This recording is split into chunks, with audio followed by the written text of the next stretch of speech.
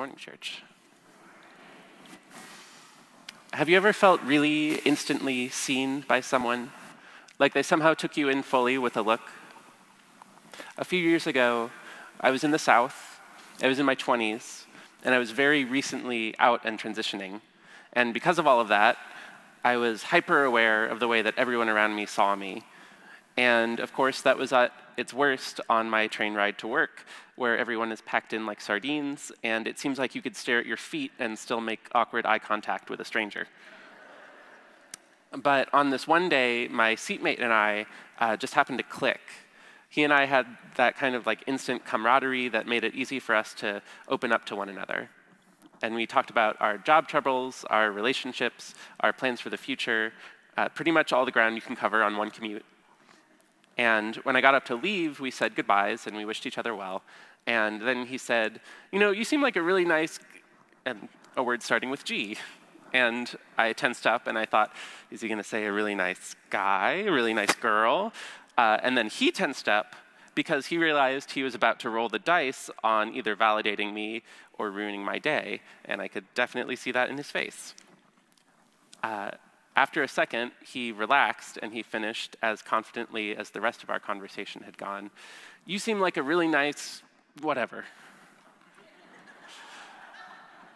And in a different mood, maybe coming from someone I hadn't just connected with in the same way, that probably would have ruined my day.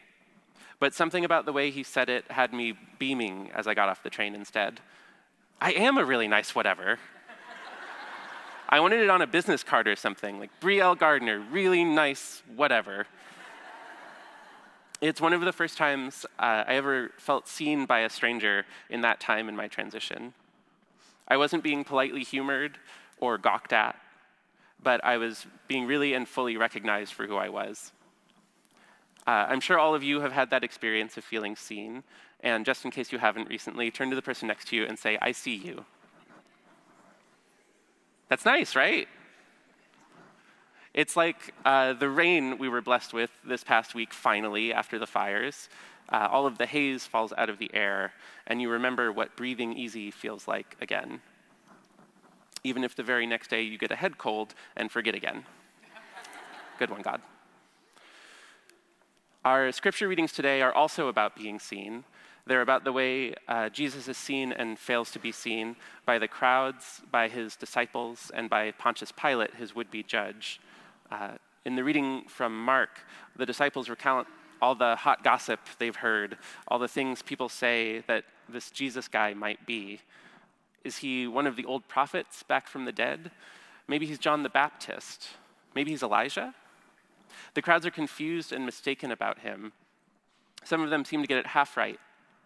But Jesus doesn't correct them or lay down a lesson. Instead, he asks his own beloved community of disciples to answer for themselves, "What about you? Who do you say I am?" Peter finally answers, "You are the Messiah."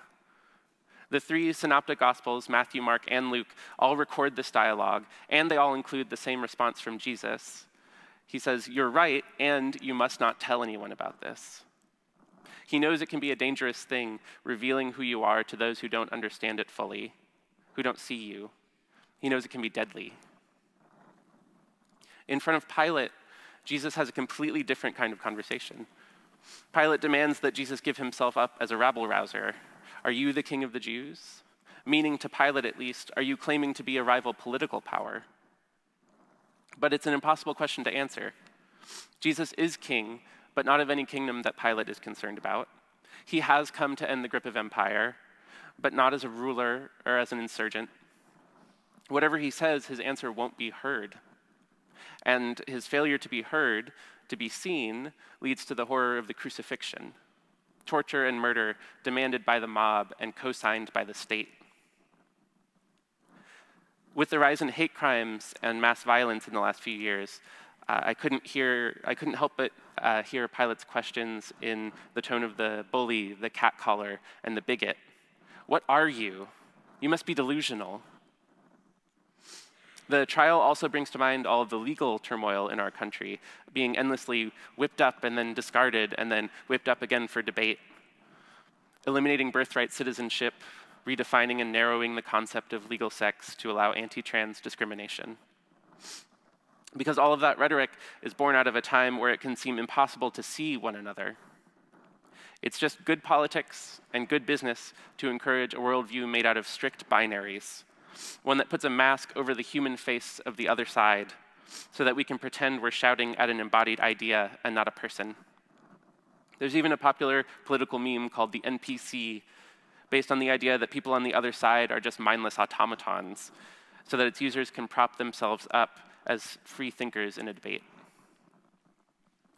In the face of that dehumanization, and these dangerous and very real political possibilities, many of our leaders seem to be either actively egging them on or washing their hands of the problem, ignoring their responsibility to fight against death-dealing systems of oppression and violence. And the same now as it was 2,000 years ago, our refusal to see one another ends up being deadly. This past Tuesday, we observed a vigil for the Trans Day of Remembrance here in the sanctuary. Up here on the chancel, we practiced the traditional ritual of reading the long list of names of the people killed by transphobic violence in the last year. As it turns out, that day, especially the practice of reading names, has been controversial in the trans community, especially in the last few years.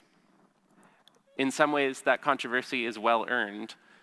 In a lot of places, it's still the only day of the year where trans identities in particular are brought to the foreground.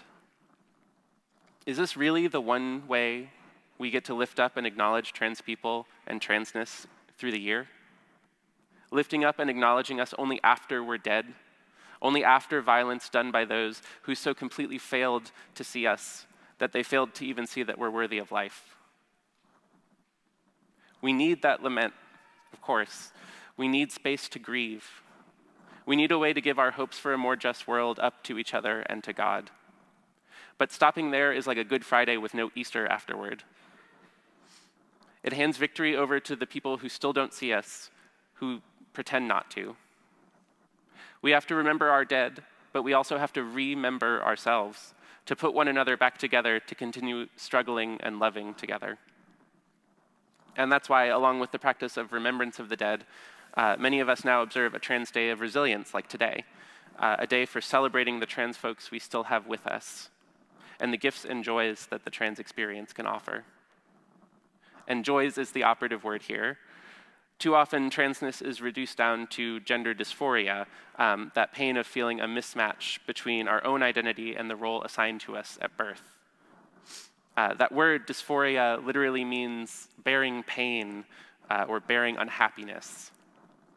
But there's also gender euphoria, bearing goodness, the feeling of triumph that comes from bearing the good news that you can be recognized for who you are. I've seen gender euphoria on a newly out girl's face the first time I took her shopping for a skirt. I felt it myself the first time I heard someone actually casually use Bree to refer to me. A friend of mine once described transition as the closest thing to resurrection I'll get to experience this side of the second coming. As wonderful as that all is, I recognize that we're not all trans here, although I do hold to a strict don't knock it till you've tried it policy. And I do carry holographic eyeshadow in my bag if you're curious. But either way, it's important to know this. Who sees you? Who in your community do you know who is bearing pain from not being seen? How can we strengthen one another?